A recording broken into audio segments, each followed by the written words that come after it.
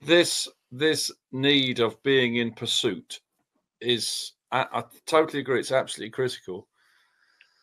And obviously people set goals of things they want to achieve, and then they achieve those goals and then think, oh shit, now what? I need to set more goals, because achieving goals can be annoying as well as satisfying.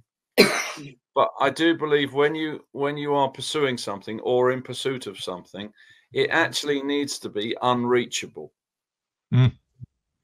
That you can't actually get to it. And it annoys you that you can't get to it. So it has to be a goal beyond reach, if you like, or a place beyond reach, because not getting there gets you up in the morning. Yeah. So it's the kind climb, of like an unreachable goal.